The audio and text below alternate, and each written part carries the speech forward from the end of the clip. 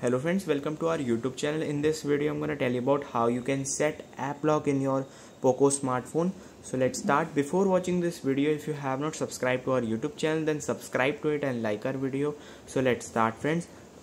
In this smartphone it does not have any app lock, so you have to download it. First you have to click on Play Store, and here you have to write app lock, and you have to download any of these. I have downloaded this. Click on open, and you have to enter the password and you have to remember it. You can see setup is successful. You have to agree and start. Allow all this permission that is asking.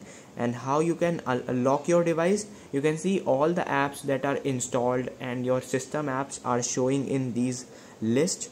Click on this lock option to lock this app, and you can see the locked app is Google Play. Simply press back, go to Play Store, and you can see friends, before it opening it asks for password. Then you have to enter it, and you can see the app lock is, and you can see that it is started app. I hope you like this video. If you like this video, then subscribe to our YouTube channel for more helpful tips and tricks videos. See you next time.